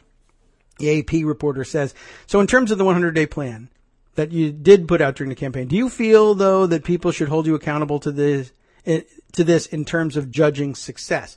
And you'll remember that last week Trump was all about distancing himself from the 100 days thing, even though he made the biggest deal of anybody out of the 100 days. And granted, he's right, or that is, he's not wrong about the 100 days thing being an arbitrary measure that's just essentially worthless. But he loves it because it's quantitative and it feels like ratings to him. How did I do in my first 100 days? He wants to know how he did on every day, but 100 days makes sense to him. But now that he's a flop, he wants to distance himself from it. But occasionally, he brings it back up even now, even as he's trying to distance himself from it in order to brag on something.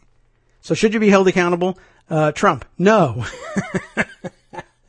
No, because much of the foundation's been laid. Things came up. I'll give you an example. I didn't put Supreme Court judge on the 100-day plan, and I got a Supreme Court judge. All right. He says it in a different way, somewhere slightly different in the transcript, but I'll stop there, even though that's not the point of this screen grab. The point of this screen grab is he says, I did a Supreme Court judge, even though I didn't say it in my 100-day plan. And the AP then says, I think it is on there. Trump says, I don't know. AP reporter then reads it to him. Begin the process of selecting. You actually exceeded on this one. This says begin the process of selecting a replacement. So in his 100-day plan, he actually did, in fact, put that in there.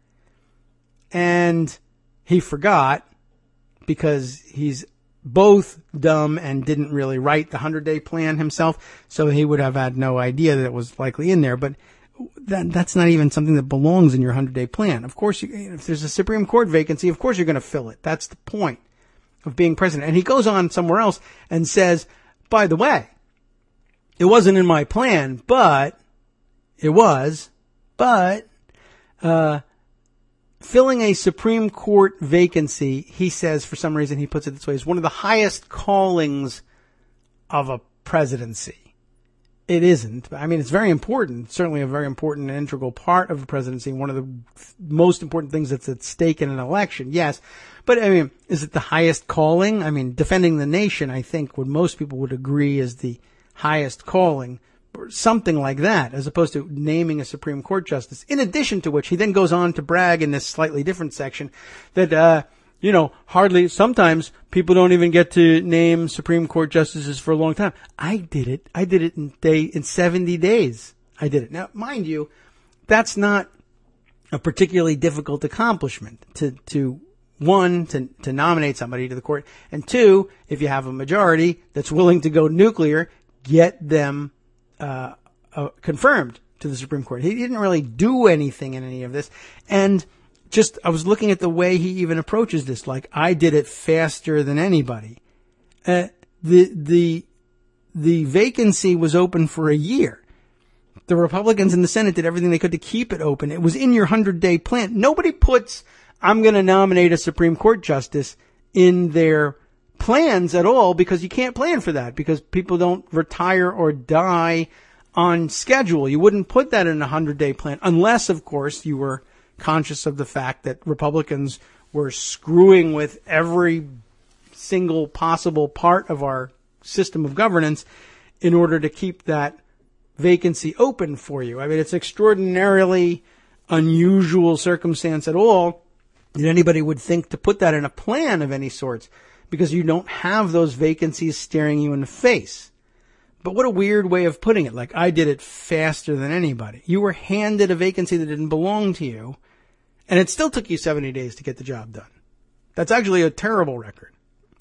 Anyway, there's more that he calls out here. Trump claims that he never heard of WikiLeaks, somehow, the subject of major controversy for years. He never heard about them until they released the Clinton camp emails. That's possible. He's a pretty ignorant guy. AP says, let's see.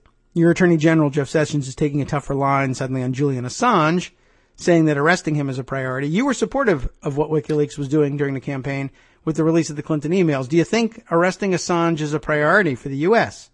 Trump says, when WikiLeaks came out, never heard of WikiLeaks. Never even heard of it. When WikiLeaks came out, all I was saying is, well, look at all this information here. This is pretty good stuff. You know, when they tried to hack the Republican, the RNC, but we had good defenses. They didn't have defenses, which is pretty bad management. And it goes on from there. But again, the incoherence. I mean, I can't blame them terribly. I change directions in my sentence all the time. It's just weird to see it this way. Usually they clean this stuff up. When WikiLeaks came out, all I was just saying is, well, look at all this information here. This is pretty good stuff. You know, they tried to hack the Republican, the RNC, but we had good defenses. Minor thing. And again, something I'm guilty of myself, the way he changes directions in his sentences. Let's see. Other things that Daniel Dale highlighted, and I'm going to use him as a guide on this. Trump explains that he only called NATO obsolete because he didn't know much about NATO. They had a quote from me that NATO's obsolete, but they didn't say why it was obsolete. I was on Wolf Blitzer, very fair interview. The first time I was ever asked about NATO, because I wasn't in government. People don't go around asking about NATO if I'm building a building in Manhattan, right? So they ask me. Wolf asked me about NATO. NATO, as he likes to sometimes say. And I said two things. NATO's obsolete. Not knowing much about NATO. Now I know a lot about NATO. NATO is obsolete. And I said, and the reason it's obsolete is because of the fact that they don't focus on terrorism. You know, back when they did NATO, there was no such thing as terrorism. Of course, there was, but whenever he starts a sentence or a throwaway line with, you know, he's just learned that thing, you know, and he's wrong too. You know, back when they did NATO, established, chartered, founded, did. Okay, sure. Trump, doing his standard many people projecting, says most people don't think about Canada when they're thinking about NAFTA. AP is asking him here, what about NAFTA? What's the plan on NAFTA? What would you like to know? I would like to know what your plan is in terms of renegotiating. Okay, fair enough. What's your plan on NAFTA? What do you want to know? Your plan on NAFTA? Oh, I see. I am very upset with NAFTA. I think NAFTA has been catastrophic trade deal for the United States. Trading agreement for the United States. Another stupid, what sentence? I can't even follow this guy. I think NAFTA has been a catastrophic trade deal for the United States. Trading agreement for the United States. It hurts us with Canada and it hurts us with Mexico. Most people don't even think of NAFTA in terms of Canada. You saw what happened yesterday in my statements, because if you look at the dairy farmers in Wisconsin and upstate New York, They're getting killed by NAFTA, are they? Trump absurdly claims nobody before him has ever asked the Prime Minister of Italy to increase defense spending. I've developed great relationships with all these leaders. Chef Boyardee, fantastic guy. Spaghetti, love it. Italian ice, the best. Pavarotti, great friend of mine. Nobody's written that. In fact, they said, oh, well, he's not treating them nicely because on NATO, I want them to pay up. But I still get along with them great, and they will pay up.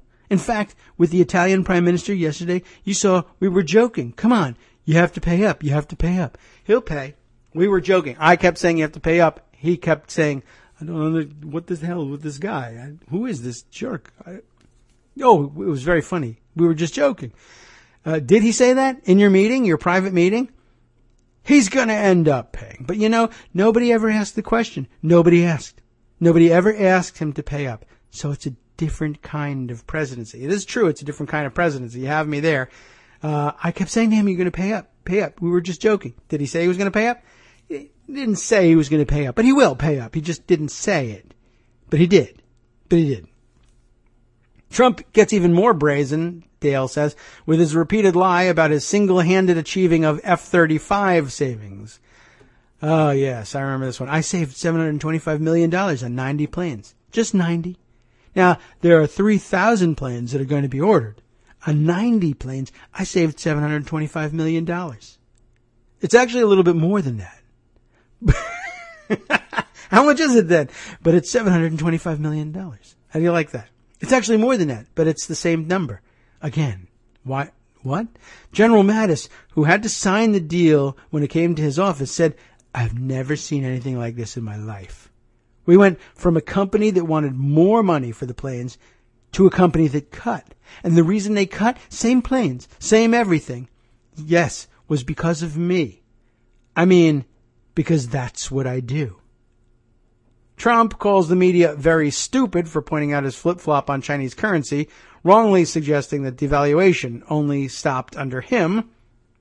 You know what? I don't need to read all of these things. There's also, Dale says, this was the one we talked about yesterday, the AP having to say he was unintelligible, even though it was a one-on-one Oval Office interview. Trump made at least 15 unintelligible comments in his Associated Press interview, according to their transcript. Trump also claims the border wall will cost less than $10 billion, but it might be more. That's also a great statement. It might be more, though, if I do a super duper. That one got a lot of notice. You think $10 billion or less? I think $10 billion or less. And if I do a super duper, higher, better security, everything else, maybe it goes to be a little more. But it's not going to be anywhere near those kinds of numbers. I guess the kinds that were cited earlier. And they're using those numbers. They're using the high numbers to make it sound impalatable. Okay.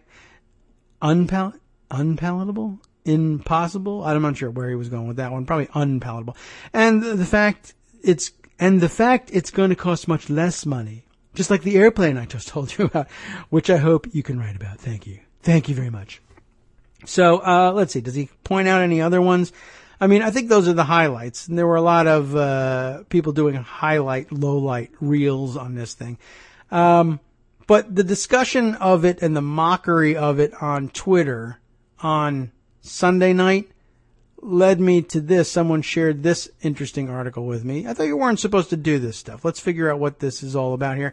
New York Magazine, Gail Sheehy has this piece here. At Yale, psychiatrists cite their, quote, duty to warn about an unfit president.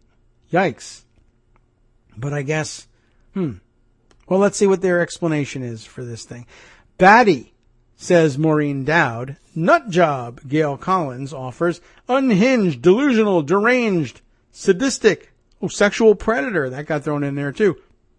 These are only a few of the labels slapped on Donald Trump by pundits, national security chiefs, even U.S. senators. Yet, most members of one profession have been hiding in plain sight.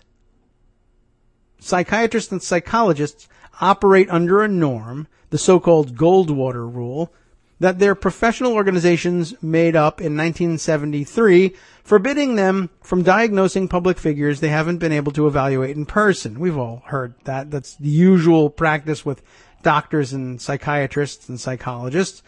In the face of minimal trust at home and abroad and President Donald Trump's stability and his tenuous grasp of reality, a group of eminent professionals are daring to depart from the party line and declaring exception to the rule.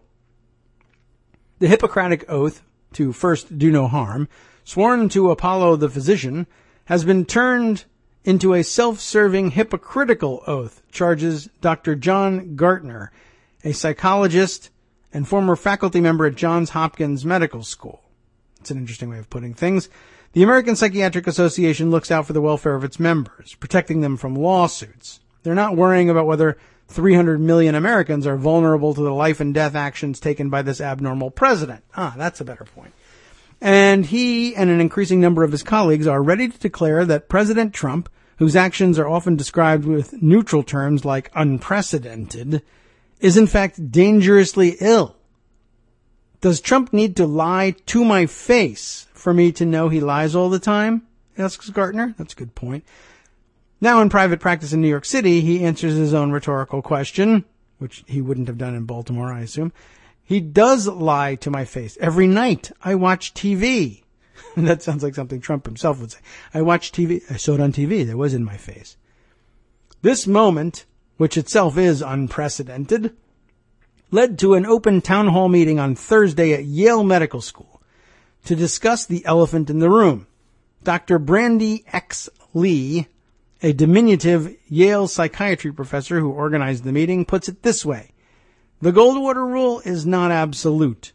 We have a duty to warn about a leader who is dangerous to the health and security of our patients, and I guess everybody else in the world. She has formed a coalition by that name, and it now comprises almost 800 mental health professionals who are, quote, sufficiently alarmed that they feel the need to speak up about the mental health status of the president, unquote. Gartner has posted a similar petition on the web, and it has attracted 41,000 signatures, a high proportion of them from mental health practitioners. Anyone can look it up and sign it. Duty to warn is a term with some history. In 1974, a trial known as the Tarasoff case established the law, now enforced in 38 states, saying that if a patient is in imminent danger of physically hurting someone, his or her doctor may break confidentiality and alert the likely victim or call the police. As for the Goldwater Rule itself, it is essentially a gag order, part of the Code of Ethics of the American Psychiatric Association. It was created in the years after the 1964 presidential election when the fiery conservative Barry Goldwater, won the Republican nomination. Goldwater ran on anti-communist rhetoric, suggesting that he might just start a nuclear war on the slogan, "In your heart, you know he's right." Lyndon Johnson's counter slogan was, "In your guts, you know he's nuts."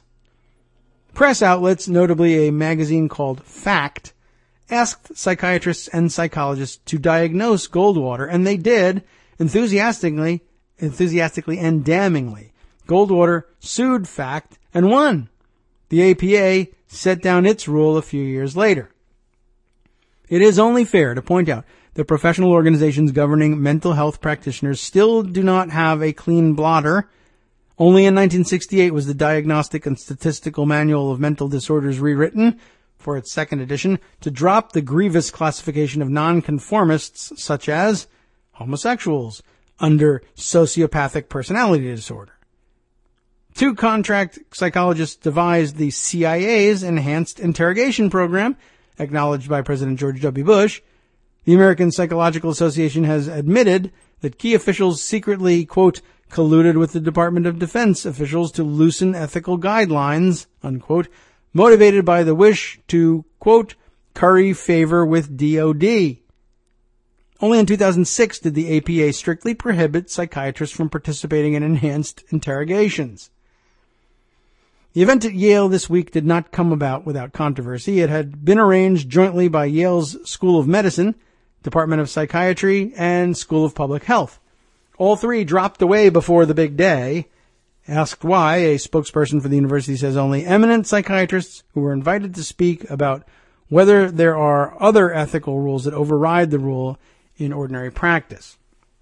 The university upheld a commitment to free speech by giving Lee permission to hold an independent meeting in the auditorium of the medical school, but she was largely on her own.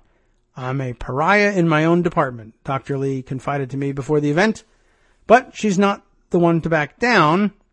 As a Korean-American girl growing up in gang territory in the Bronx, that's what it says, she saw kids caught in crossfire all the time. As an Asian girl in New York, then she recalls, "I didn't belong anywhere, so I could go anywhere." And so she did, secretly volunteering in Harlem as a tutor for homeless children. Okay. After Yale Medical School and her residency through Harvard, she studied the anthropology of violence in East Africa. There, she had a revelation. Tribal warfare wasn't about gaining military superiority. We know from violence studies that it's inequality, the shame of powerlessness, that pushes people to resort to violence. Years of working in maximum security prisons have reinforced her belief that most inmates fight to preserve a sense of dignity and belonging. Despite the fact that it destroys their chances in life, they continue to resort to violence in order to belong to a subculture where their status is defined by violence. Do Trump's middle-class supporters see him as a strong man who promises to revive the status they have lost? I asked her. Is their sense of belonging tied to Trump? She agreed. He is giving his fans a false sense of empowerment. Make America great again. Reject outsiders who will take your jobs. But instead of elevating their status with real solutions, he's exploiting their psychology. The Yale town meeting itself was, after the sponsoring departments pulled out, sparsely attended. And that's, I guess, important to note, right? All of this, it doesn't, with the numbers of the signing of the petitions, etc., it sounded like it was going to be a big affair, and it's not. Sparsely attended. It started late. Not many more than a dozen seats were filled, though about 60 viewers tuned in from around the country. Harkness Auditorium holds about 400 people. So what did they get? A dozen out of the 400. But a special guest via video monitor piped in from his study in New York. Dr. Robert J. Lifton, former Yale professor of psychiatry and author of the text about the way Nazi doctors were perverted into killers. He's 90. His full-lipped smile, evident at the start of his talk, went slack as he spoke.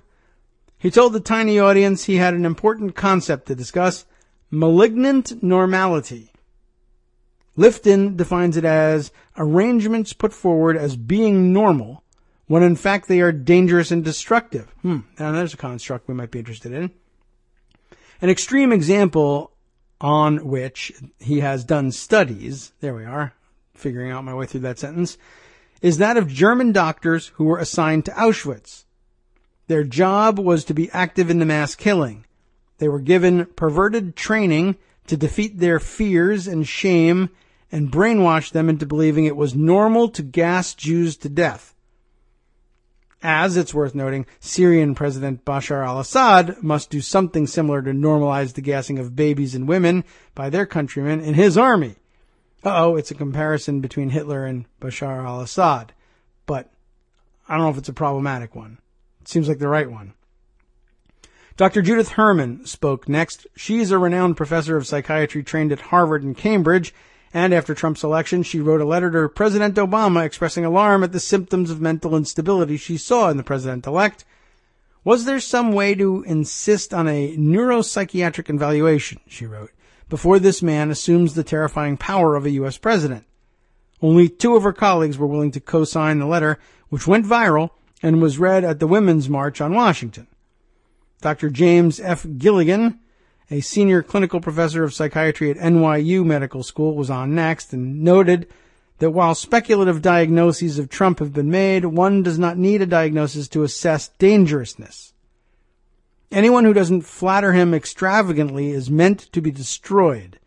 He engages in exploitation and violation of the rights of others, and sometimes he goes as far as sadism with no evidence of remorse. When you add all these elements, Gilligan observed, this is a class of people of whom Hitler is a member. Only at the end did Gardner introduce a note of gallows humor. Imagine tomorrow's grandparents, he suggested, stuck in a refugee camp in icy Idaho, trying to warm their hands over a fire while asked to explain it all to the grandkids.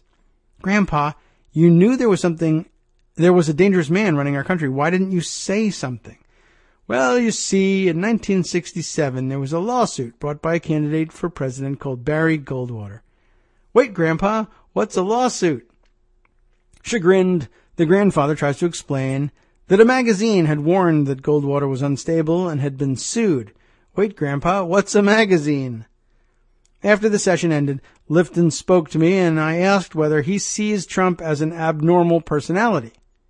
Trump creates his own extreme manipulation of reality, he explained. He insists that his spokesman defend his false reality as normal.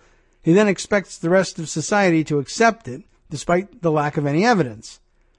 Lifton is unexpectedly insouciant when he speaks, and you can see it in the bushel of white hair that still flops over his forehead and ears, plus that half-lipped smile. I pressed him to interpret the angry meltdown that seized President Trump when he was told, after the fact, that his closest campaign cohort, Jeff Sessions, had recused himself from the Justice Department investigation of Trump's Russian connections. Trump's version of reality did not include Sessions having done anything wrong, he explained, despite evidence of his reported contacts with the Russian ambassador. Trump himself, he explained, cannot bear the humiliation of being exposed as wrong and is ultra-sensitive about the Russian connection. He's more than a little threatened by the idea of a full independent inquiry. A sudden influx of new information about his business holdings could create an explosive situation. Can our institutions that guarantee a separation of powers survive such a manipulative presidency? Open institutions are still in effect, but he's doing his best to ignore them and break them down, said Lifton. Trump is a person bent on authoritarian behavior.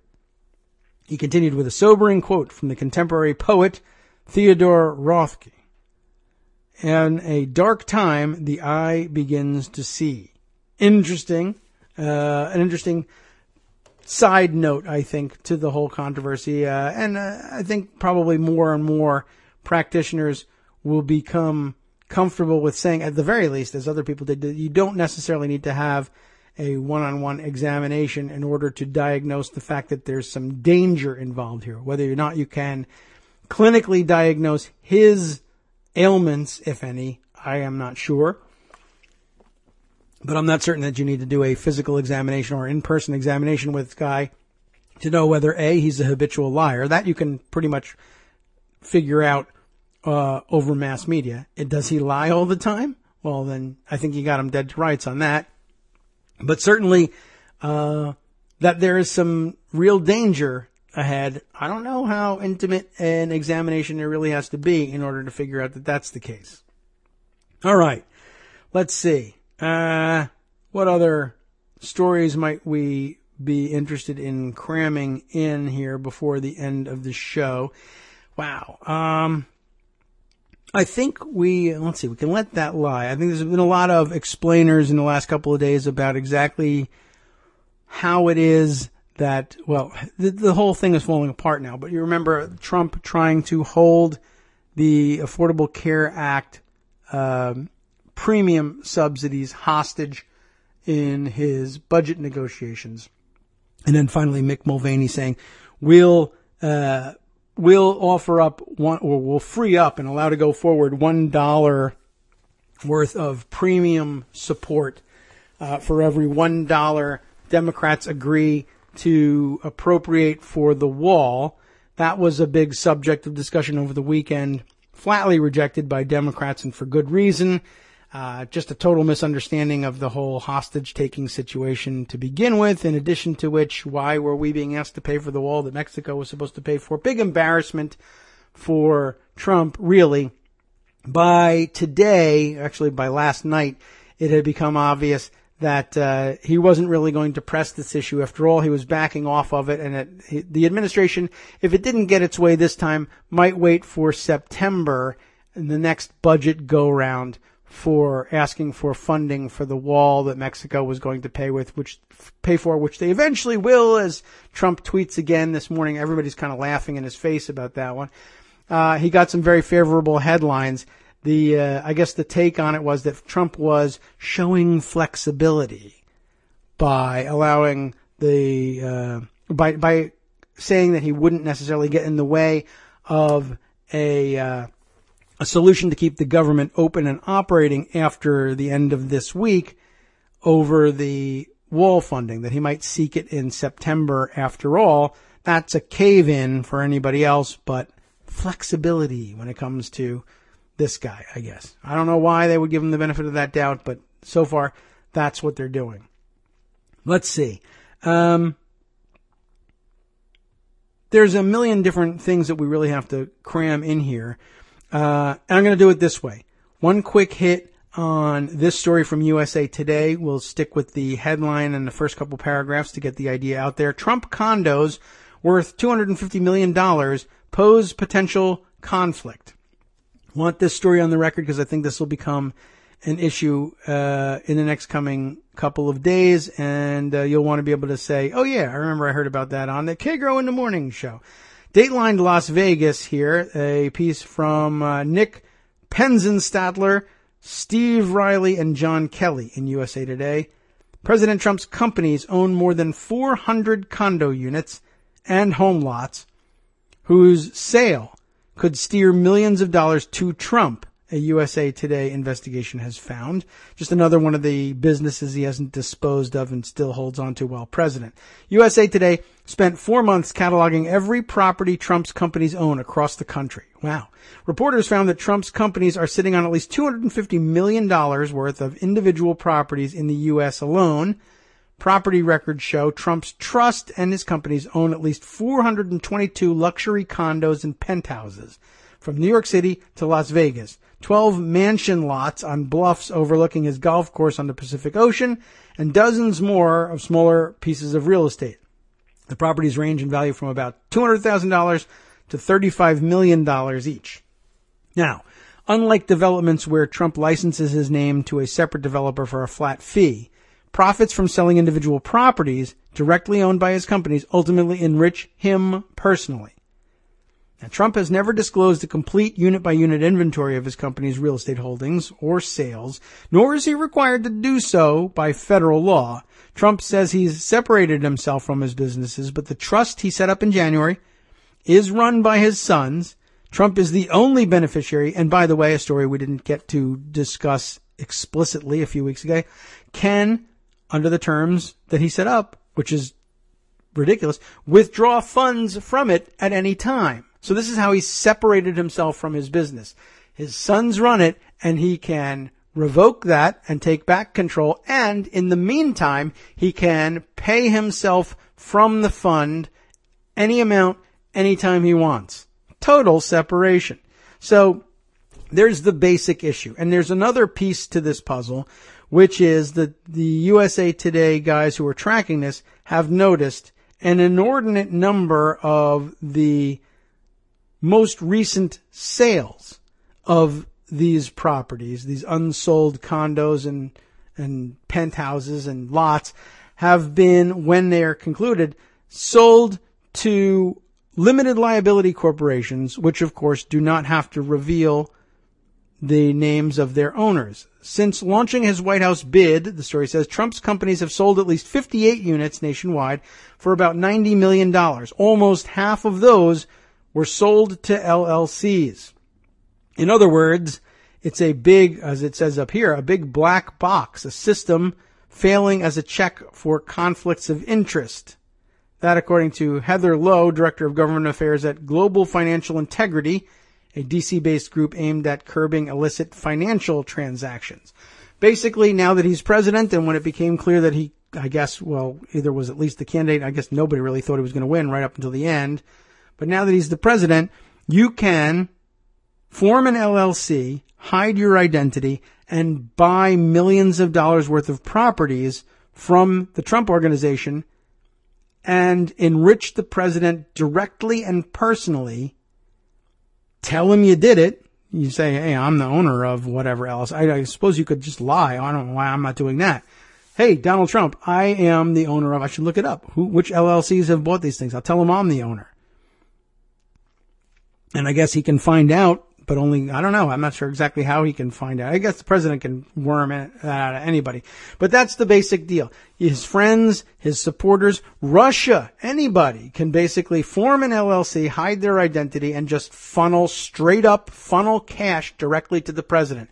It's exactly the kind of emolument and corruption that this whole system was designed to avoid, but it's just out there. It's just laid bare. That's just too bad, because there's no system for enforcing it, because nobody's ever had the guts to just flout the law that badly before, and we don't know what to do about it. So I wanted to make sure that was on the record. And one other weirdo form of corruption that I feel like we got to put out there before it explodes without our having noted it. This all came at about the same time that the Trump Inaugural Committee finally filed with the FEC on its incoming donations. As you'll recall from our discussions earlier, there is, of course, no requirement for any reporting at all on the expenditures made by an inaugural committee. It's entirely up to them. So, taking into account that Trump's tiny inaugural, like his tiny hands, there was hardly anybody there, as you all saw, and hardly any big splashy events. To be sure, there were some, and that certainly cost some money. And yet, they raised about twice the amount of money that Obama's inauguration did, and Obama's was at a much larger scale. So there's much, much more money and much, much less being done with it. What's going to happen to it? Trump, of course, says, it'll all be donated to charity. I just can't tell you when or where, but we'll get around to it, no doubt.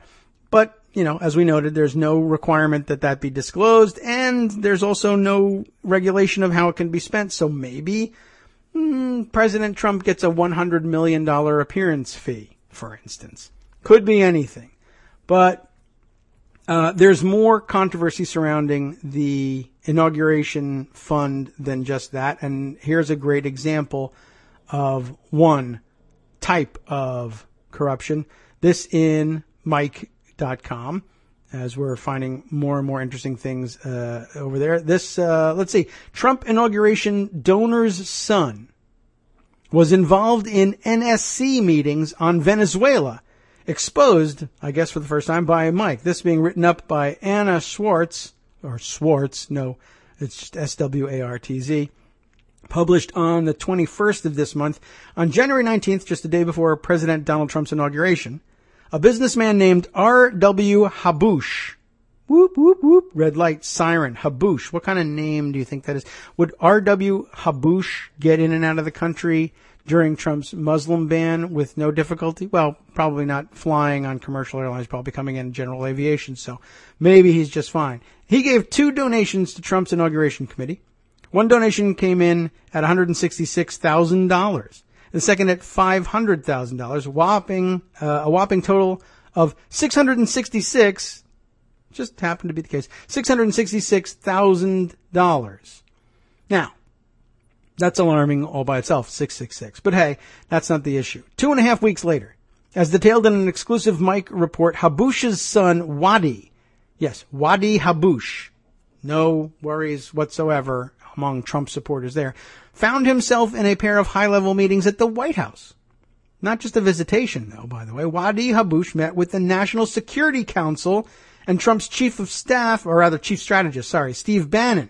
The subject at hand, why did Steve Bannon even allow that to happen? I don't know. Subject at hand, not terrorism, but how to open up business with Venezuela, which is heavily sanctioned by the United States.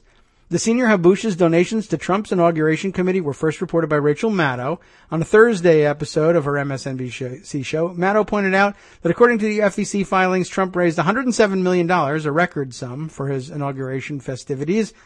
What were the donors donating to? Maddow asked. What were they expecting to get for their money?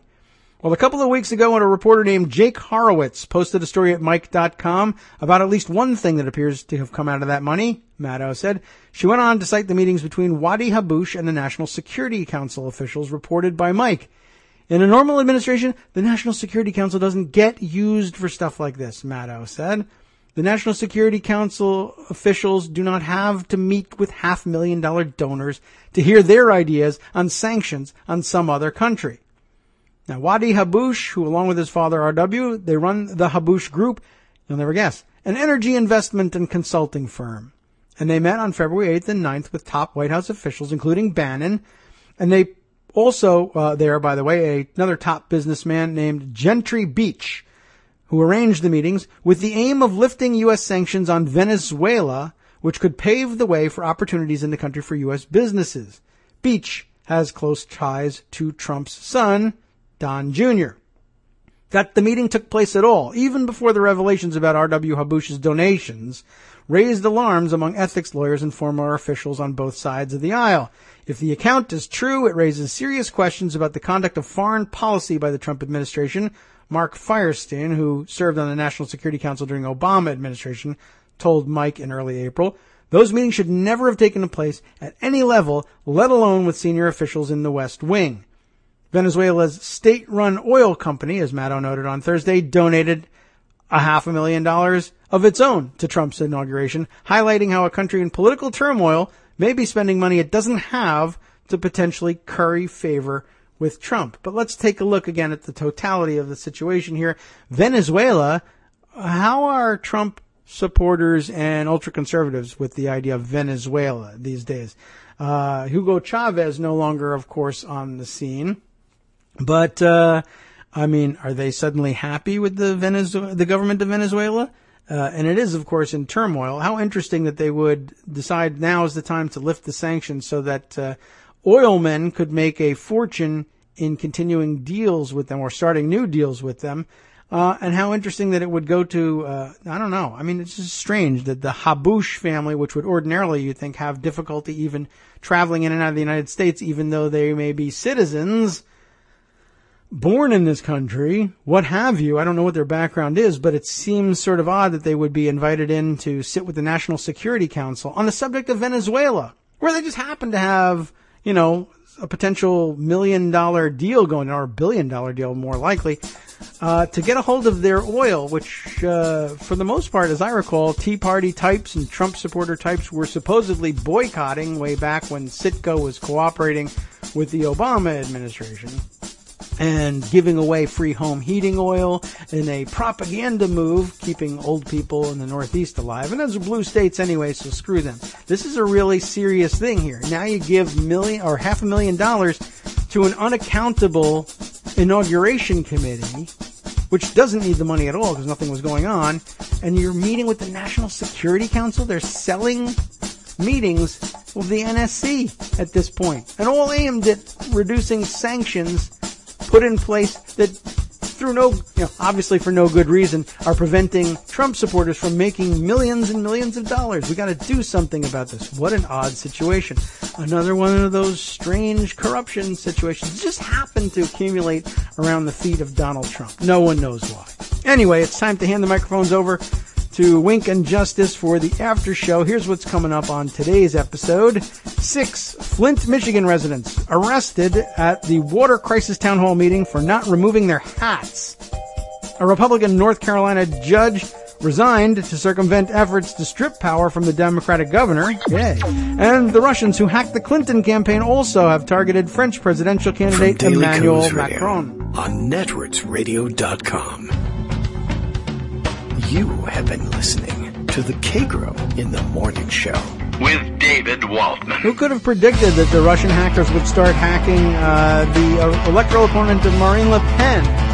What a surprise. Anyway, they've got all of that, and plus on the last half, another visit, as usual, with Chris Reeves, a.k.a. Tom Servo 433, to discuss the dynamics of campaigns, nuts and bolts, dynamic scoring, and the dynamic spectacle. Next.